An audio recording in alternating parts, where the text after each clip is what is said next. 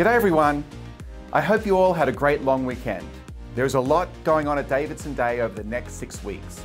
I know this is going to be a wonderful end to the school year. I would like to congratulate Team Spork, Mr. Jessup and Mrs. Saunders for their achievements in the first robotics state championship a few weekends ago. Our team did exceptionally, although we lost in the quarterfinals. However, we did win the Engineering Inspiration Award, which is one of the highest honours, and that award qualified our team to attend and compete at the first Robotics World Championship in Houston starting on April 20th. Congratulations again to our team. Senior Delaney Brown recently achieved a special lacrosse milestone against Charlotte Christian by scoring her 200th career varsity goal. Delaney is the all-time leading scorer in our school's program history.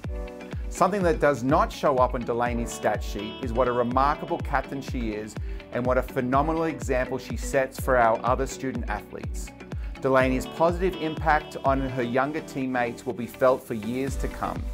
Delaney, we are so proud of you and we look forward to cheering you on next year at Flagler College. If you have not already done so, please make sure you go to Davidson Day's homepage and purchase your tickets to our spring musical, Mamma Mia. It's been a pleasure this week watching our students rehearse under the stars. Our students are clearly having a great time and the show is going to be amazing.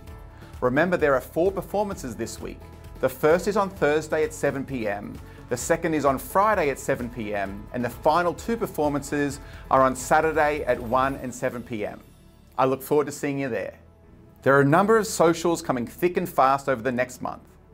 Prom and the Daughter Dance are on Friday, April 29. The middle and upper school parents social is on Sunday, May 1st. The lower school movie night is Sunday, May 7th. And the middle school Glow Party social is on Friday, May 13th. These are just a few of the events planned over the next month. There will be others on the way. Please make sure you read the Patriot Post and the Patriot Brief so you don't miss a thing.